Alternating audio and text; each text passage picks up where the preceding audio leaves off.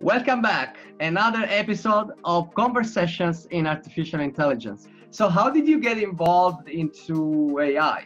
Well, it came much as a surprise for me. I have learned AI from the scratch. So to be quick, I did not go to computer science school. So I was recruited by a friend when I got out of video game programming school, which is a bit out of context. And for him to say, I need a coder and I need to do some stuff. Are you able to read Google stuff? And I said, yeah. And so I just said, okay, what is it? He said, oh, it's machine learning. I didn't knew what machine learning meant.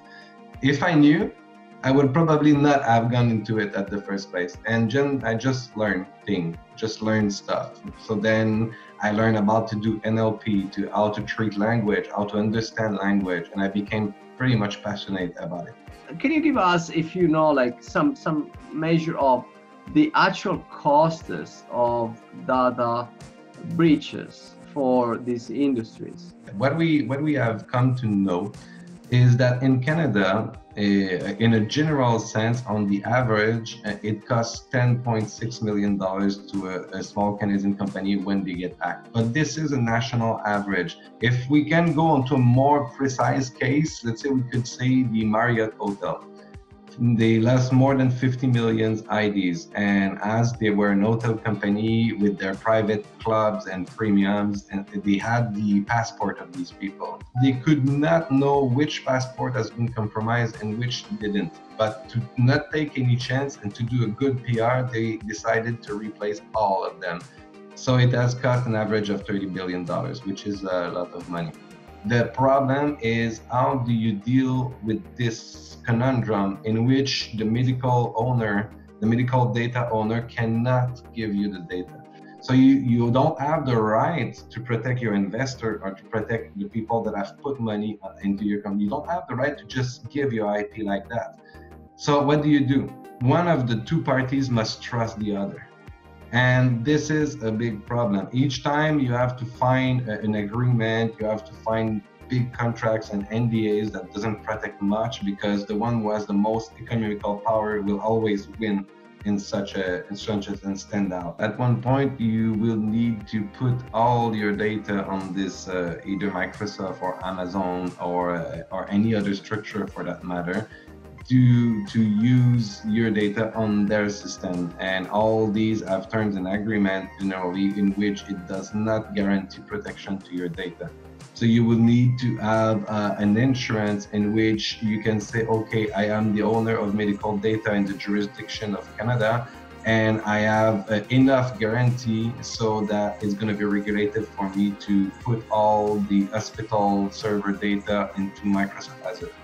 So it is still a complicated thing. So it can work for some company, but it doesn't necessarily fix the problem, because this is not a marketplace. It is not a place where the algorithm seller can say, okay, put your data into this place and you can use my algo, but I have insurance that you can do nothing else with my algo, and you have insurance that I have never access to your data. So there is one approach that has been proposed a few years back, and that has worked very, very hard for the moment. It is called homomorphic encryption. It is not very intuitive. It is a very complex technology, but for now, it doesn't fit the solution because it is not performing well. It is still very slow, and it is still only able to deal with some type of variables. Another solution that has been proposed are fully centralized systems, such as what you say with Microsoft Azure, with the IBM Watson environment, and all these environments. They are made as centralized point of control that has these big labs and big security, physical security there. So what they're going to try to say is, look, the guarantee is you have all my quality insurance that the data will not be compromised. But still, it doesn't fix the problem of transmitting data, and it doesn't fix the problem of terms and agreement and knowing that your data will never be used by a third party, and that it could not be snooped upon while you are sending it to, let's say, Microsoft or to this new cloud and to Amazon or DigitalOcean or any other provider for that matter. We have to see here that often when we speak about blockchain, people wants to figure that it is an entire solution. Blockchain, in this case, can only fix part of the problem. And so what is special about the distributed ledger and blockchain? The real special thing about it is the unicity. So what some people like to call the immutability of data. So to make it very simple, when you have distributed ledger or blockchain, everyone is sharing the exact same set of data, and with some cryptographic magic, they can always confirm to each other that they have the exact same order, the exact same data within the exact same time frame. And if someone goes out of this, it becomes rejected from the system.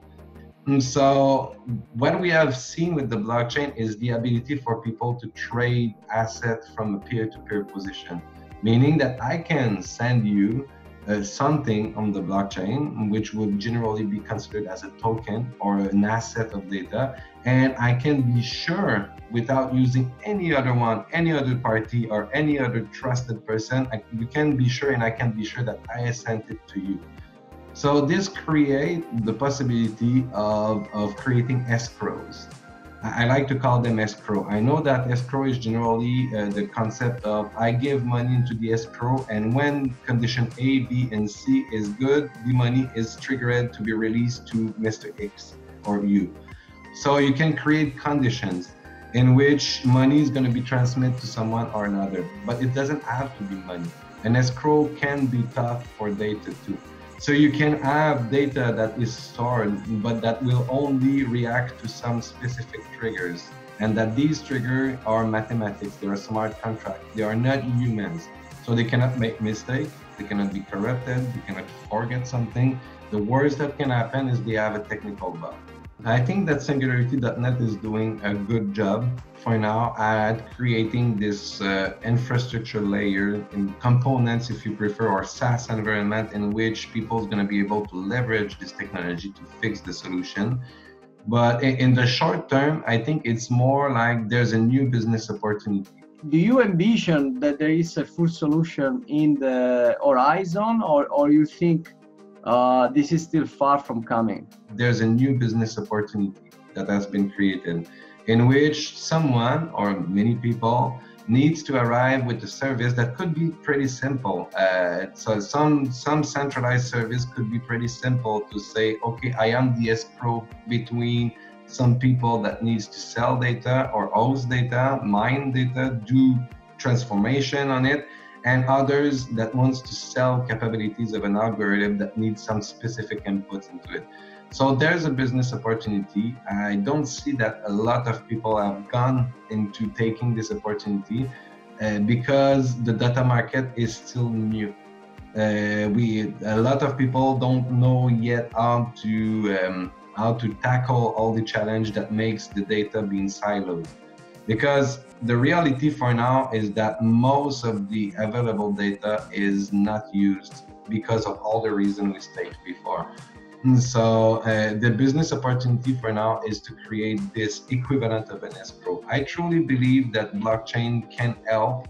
When we were working on VNet, we have developed a vision on how to create this middle ground between the seller and the buyers, and that this middle ground responsibility will be to give guarantee that security is respected, that legitimacy, ownership of data is respected, and IP is respected, that transaction can be verified, confirmed, and that are protected by consensus.